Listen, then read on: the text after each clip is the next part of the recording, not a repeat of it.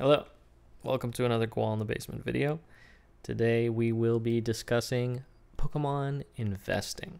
Now this is going to be slightly different than, let's say, owning a Pokemon shop or a card shop or something like that.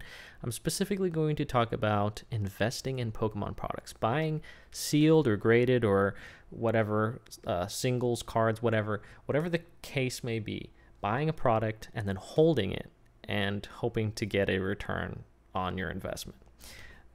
So let's just get straight into it. The reason why I'm making this video is because I recently had I had someone reach out to me that is looking to purchase some product from me, and I kind of went on a big rant and decided to kind of outline a lot of details because they asked me some specific questions, and I went on this long rant about kind of like the positives and negatives of investing in Pokemon, and I felt like it was a good opportunity to make a video about some of this information and the things, the kind of the knowledge or the information that I've accumulated over the years in being a part of this whole thing. So let's get straight into it. So here here's the email. So the question or questions, I'm just starting to invest in Pokemon long term.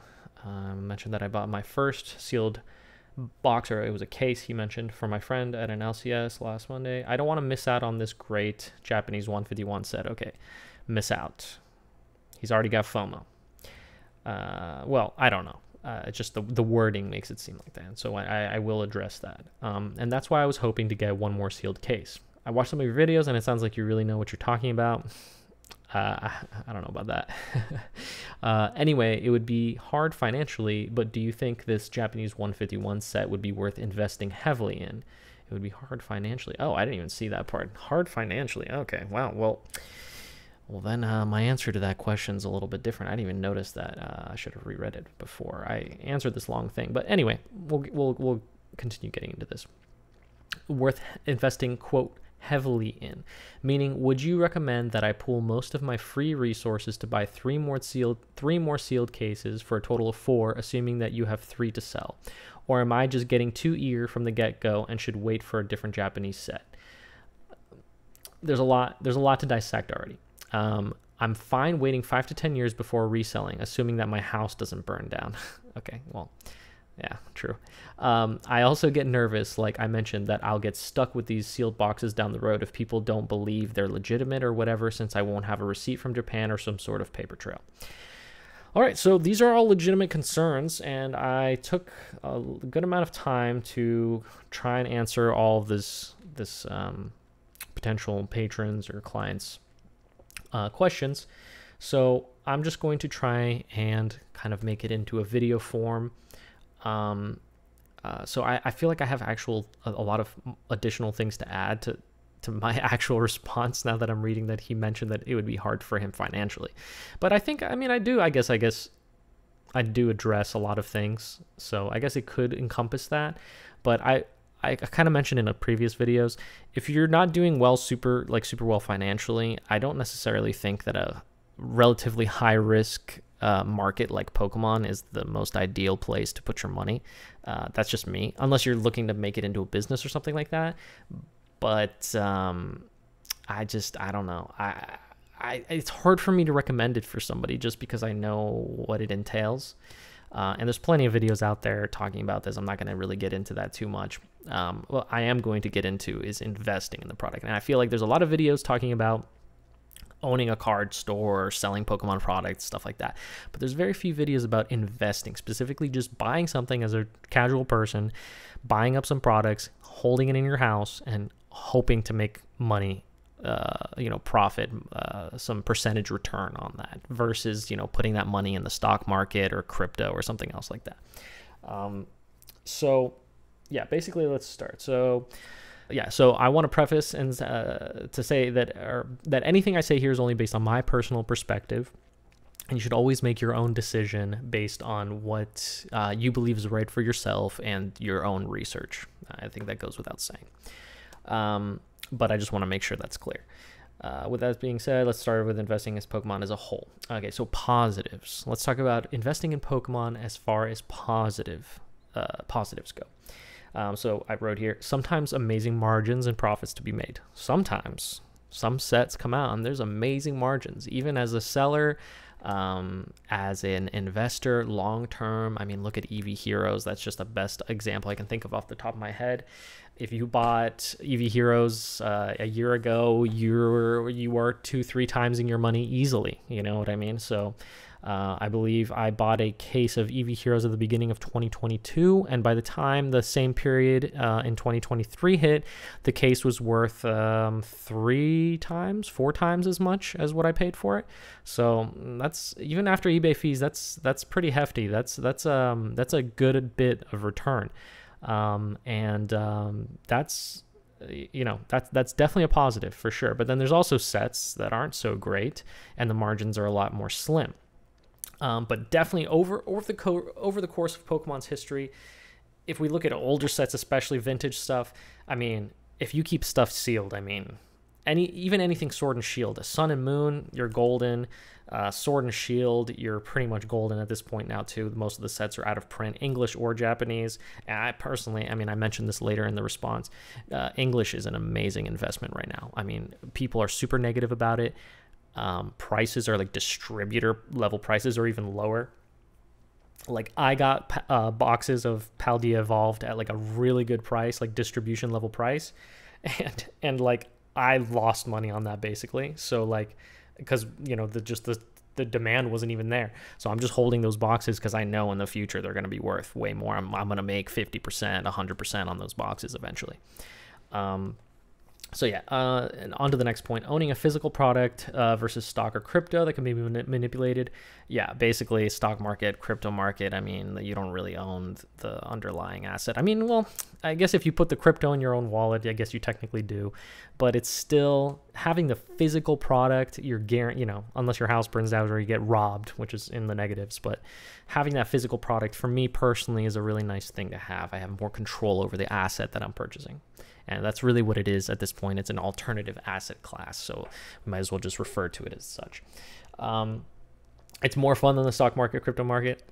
That's just me. I like looking at pretty pictures of Pokemon over looking at numbers on a chart. That's just me. I mean, I'm still looking at charts either way and numbers, but at least they come with the corresponding cute Pokemon.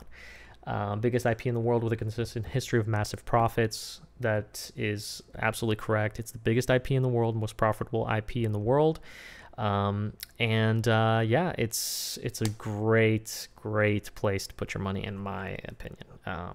Building your own collection for a discount. Yeah, if you're making money on your investments and you're doing it for the sake of building your own collection, well, you're going to be building your own collection for much less or for free if you take the profits from your investments and reinvest it into a collection, which also gains equity. So that's great. So now on to like negatives. So the biggest issue for me and the recurring topic in this video is going to be liquidity. I think people underestimate the amount of time and effort and energy that it takes to liquidate Pokemon products or any alternative asset class product that is a physical product that needs to be shipped, sold online, etc. There are many factors that tie into the amount of profit that you can make.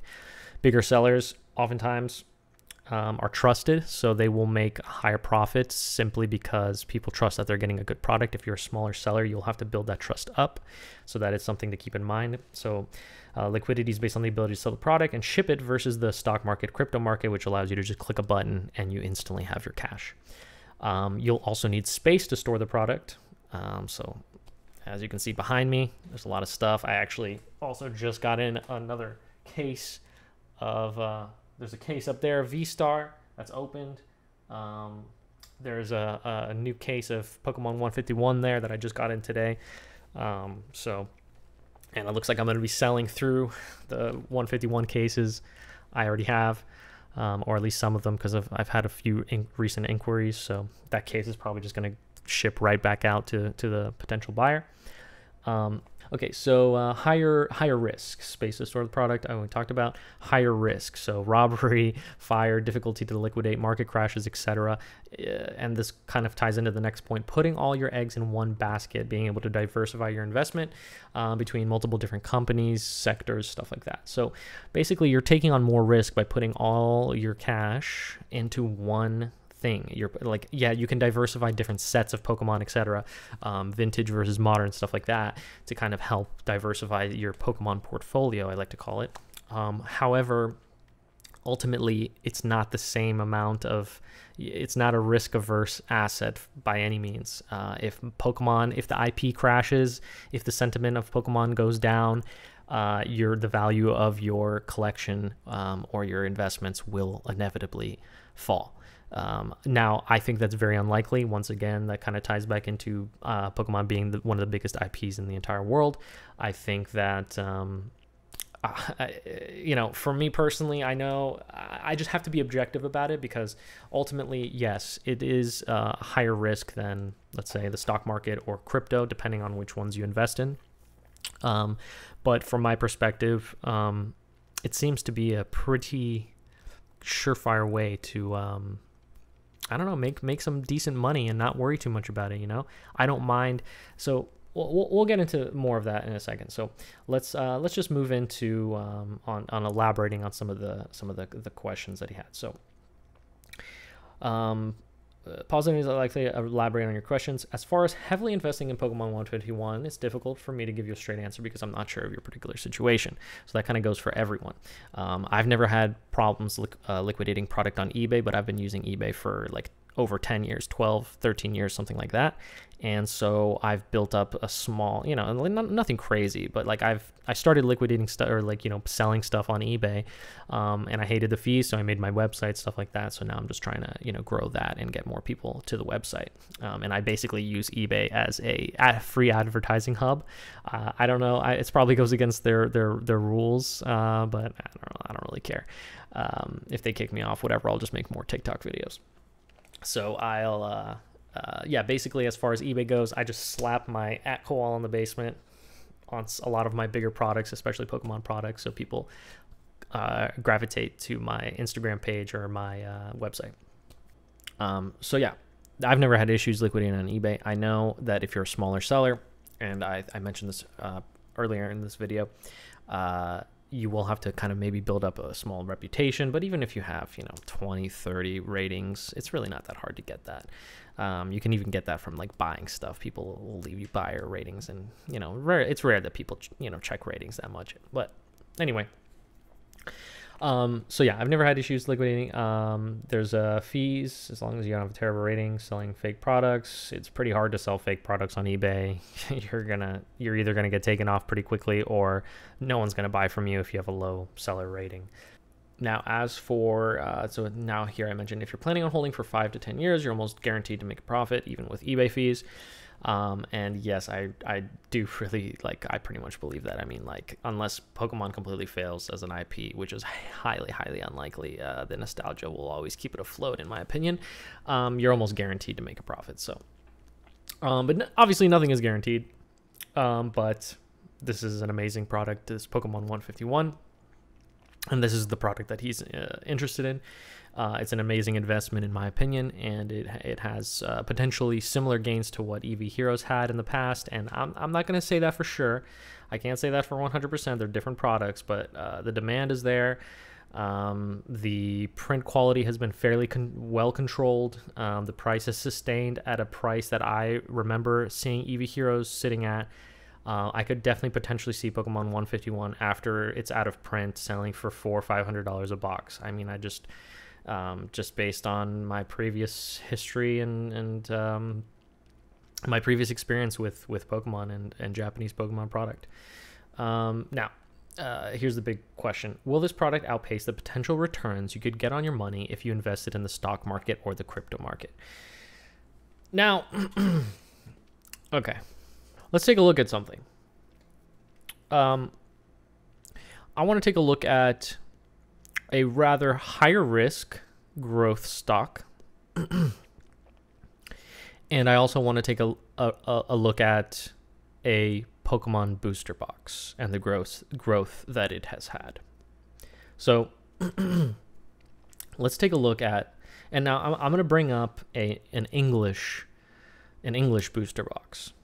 So here we go. Actually, this is Apple. So this is Apple stock. I was actually meaning to show NVIDIA, but this works. We can use this as an example as well, but I also want to show NVIDIA. So in 1 year, year to date, we're looking in 1 year actually. You're looking at a 13% profit on Apple if you took your money and put it in there.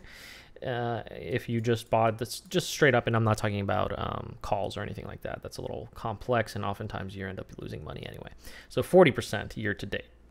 So let's say the January of 2023 to now. So if you invested in January in 2023, and then versus if you invested, let's say, in the same time last year, and now you only made about 13%. Let's go to NVIDIA stock. Now, year to date with NVIDIA, about in January 3rd, 4th of this year, if you invested then, you're looking at a 200% return on your money. That's pretty great, and very little effort. You just put your money in there, and then you sell it once it gets up there, right? 1 year, we're looking at a 250 even. Wait, that's even better. Look at that. So now let's take a look at Evolving Skies. Let's take a look at Evolving Skies. Here we go. So this is the 1 year chart. So this is from September. So right here of September of 2022 and now to now. So we're at 440. And that's actually, it's kind of funny because here, 131. Look, they're even similar prices. So if you bought NVIDIA stock, let's say you wanted to buy 10 boxes of Evolving Skies back then, right? You bought 10 boxes, or you bought a sealed case, 6 boxes, right? So here, let's just go with 10 because I'm bad at math. So you got a $1,300, right, in NVIDIA stock, and then all of a sudden you just turn that money in 1 year to $4,500, right?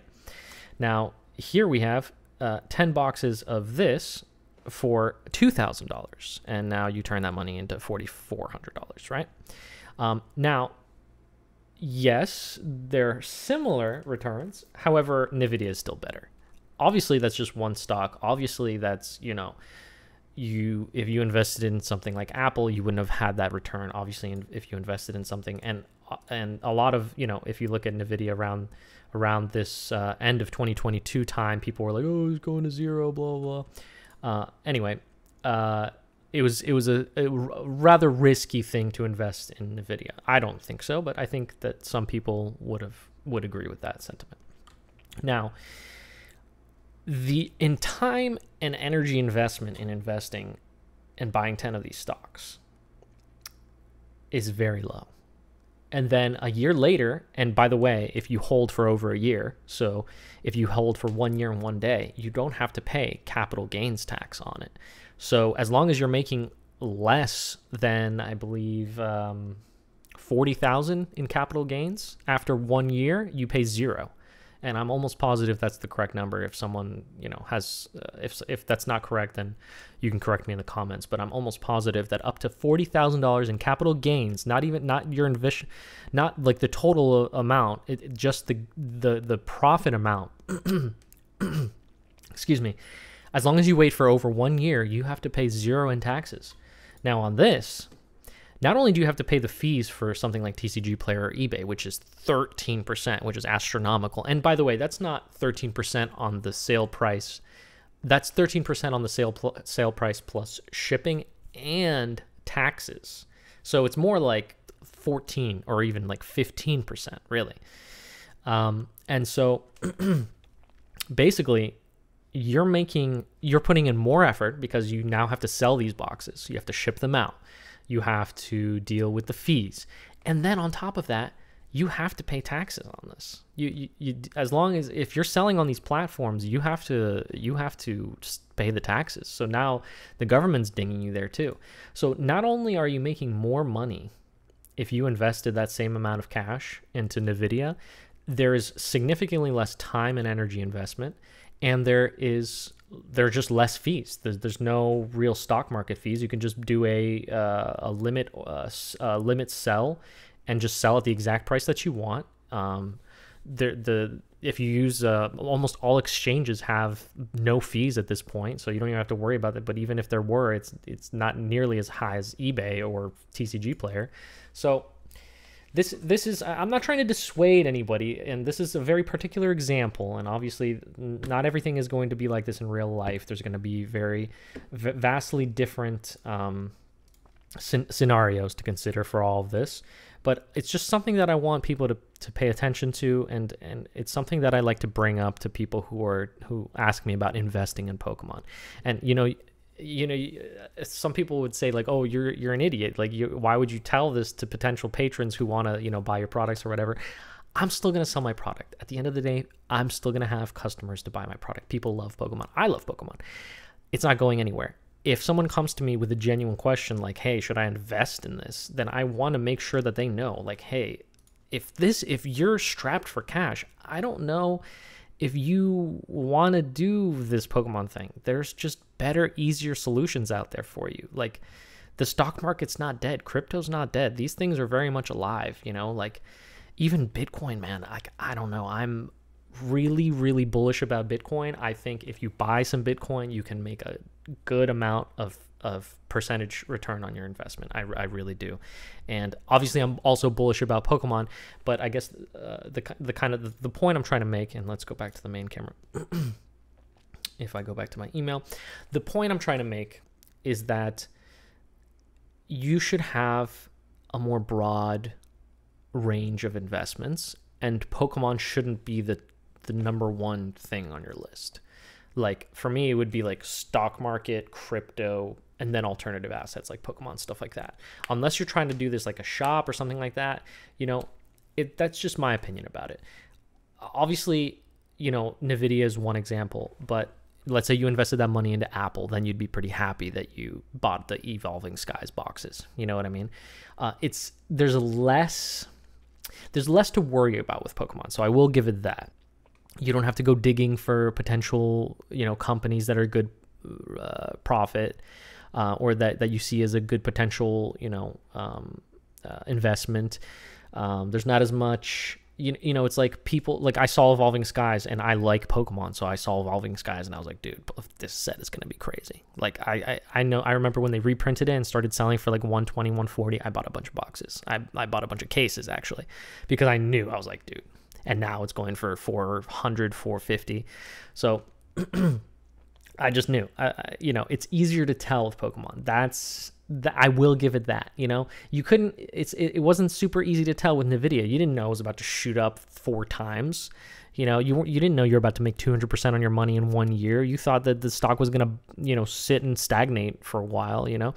It is hard to tell. But as far as Pokemon goes, it's very easy to tell the cycles. So it's definitely more going back to being guaranteed on profit. It's definitely more cyclical. So it's very easy to tell, like, okay, this set is in print. It has a high demand. They keep reprinting it, but the price is maintaining itself, like Pokemon 151. And and there's consistent demand for this product. People are going to continue buying it. People continue wanting it. They continue reprinting it, but the price does not fall below a certain threshold. And once that set goes out of print, it's gonna go crazy. Once sets go out of print, it's just guaranteed money, basically. I mean, it can't not be. I know that's double negative, but there's no, unless Pokemon fails as an IP, as mentioned before, you're gonna make money. If a set goes out of print, people are gonna want that set later down the line, and it's just simple supply and demand. There's going to be demand for it, and people keep coming into Pokemon, keep buying Pokemon cards. They're going to be like, whoa, what's this cool card from the past that I didn't get? Oh, it's $1,500? Oh, a sealed box of the set is $5,000? Okay, well, maybe I'll save up and try and get that or whatever, I'm just saying, or there'll be like box breaks where people will pay $500 a pack, and then, whatever. I'm just saying that with Pokemon, it's like that. the supply and demand of Pokemon. There will always be demand, or almost always, certainly, there will be demand for Pokemon, and the supply is controlled by a company. So, anyway. Okay, anyway, we spent a long time on that topic, so let's just get into some more stuff here. Okay, so here I talk more about, so let's say invest in Apple. Would it be some of the more risky assets like Tesla and Nvidia? I think with the right product potentially, but nothing is for certain. And once again, we come back to the idea of liquidity. So let's talk about liquidity. It's very actually, I guess we did talk about it, but basically it's very easy to liquidate stocks in crypto. It takes a lot more time and energy for Pokemon.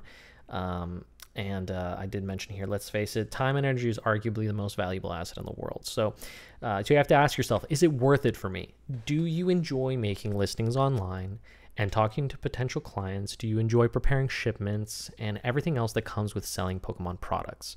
For me, the answer to those questions is yes. I was looking to make this a business because I saw a lot of opportunity in it, and I love trading cards. I've been playing Magic for like over 10 years. I love Pokemon. I've collected it for a long time, Y Schwartz, etc. But for you guys, it might be a different story.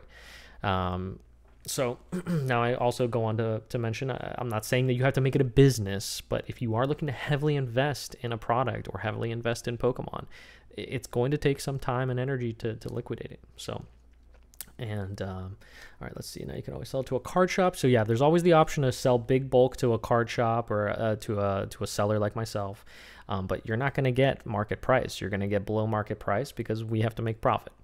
And then you're not going to get the full return on your investment. And so if you want the full return on your investment, time and energy is required. So let's see, hypothetical ideas. Even as a small eBay seller, I've never had any issues selling my cases on eBay. Yep, definitely did not. So he did have concerns about legitimacy. I think it's hard to fake products and tamper. There's a lot of videos that are talking about tampered products and resealed products. I think it's a bunch of BS. I'm sure they're out there, but I don't think it's as prevalent as people make it out to be. It's just the negative, the social media fueled negativity machine, I like to call it. And I've been buying stuff and selling stuff for a long time, and I've come into contact with some fake stuff, like some fake games, but I've had one fake card.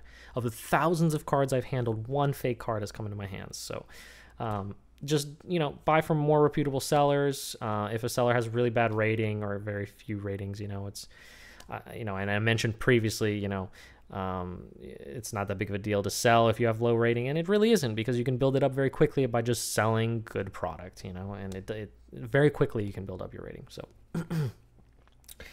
so anyway, so if you have your investments in place in both the stock market, crypto market, or another secondary market, and would like to expand to Pokemon, that's a great idea. Yes, I definitely think Pokemon is a great investment. If Pokemon is something you want to invest primarily in, here are some tips that I think can help you out.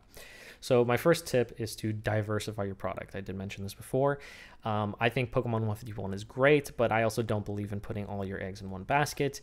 I think EV Heroes is a great set. I think VMAX Climax, V-Star Universe. Although I will say that EV Heroes, high entry point, the margin, the profit on that might it might take it a while for it to get to $1,000 a box, at least from my kind of speculation on it. A lot of people aren't willing to pay $1,000 a booster box for a lot of boxes. Yeah, so diversify. Even though I mentioned later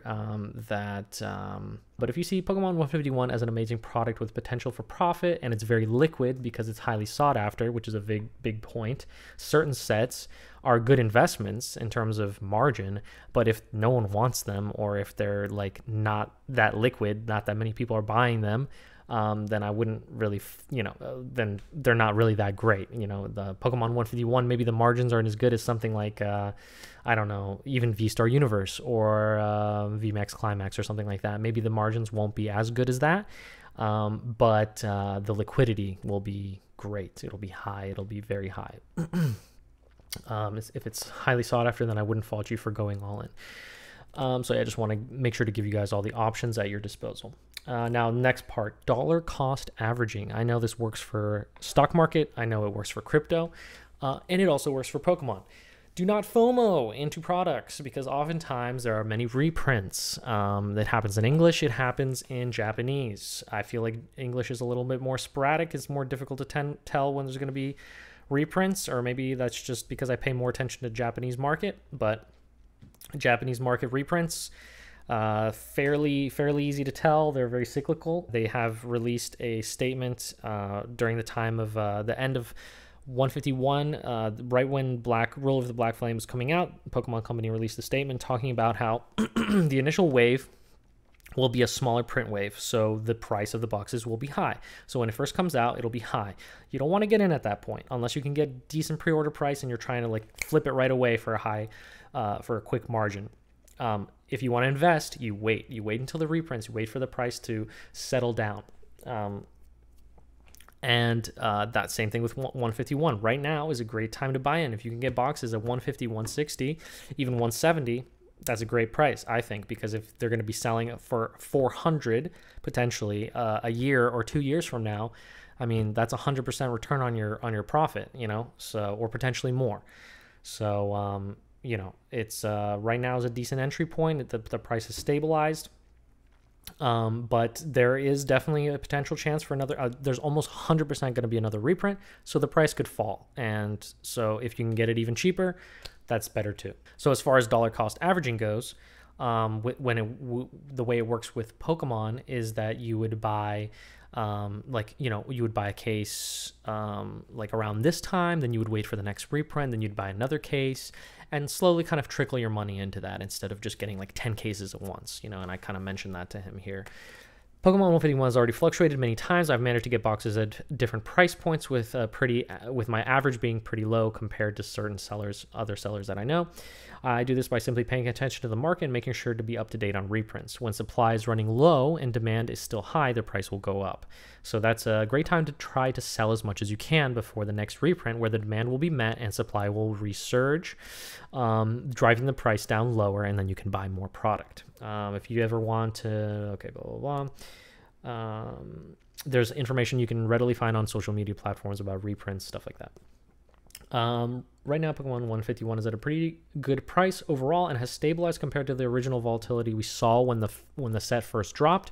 I think buying in now is a good idea, but don't get FOMO and think you'll never get it at this price again. If you're patient, another big reprint could come later this year to satisfy the continued demand, and the price could drop. So I'm very confident in that. So patience is always a good idea with anything in life. I would recommend buying maybe a case or two now and then waiting for the next round. Most likely final reprint, to buy more if you're still looking for more. So yeah, just the last point is don't FOMO. Just don't do it. It's just not worth it. Do your research, make an educated decision, and you'll come out with profits. Look at all your options. I definitely still think there's some big plays to be made on the stock market. I definitely still think I wouldn't go into NVIDIA though. I wouldn't touch it personally. I think it'll drop back down and then you go and pick it up. But that's just me. It's always going to be speculation.